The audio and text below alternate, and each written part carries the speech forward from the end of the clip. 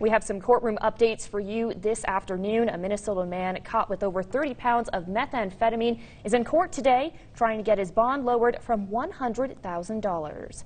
A Mesa County judge gave Stephen Crandall two options to get out of Mesa County custody.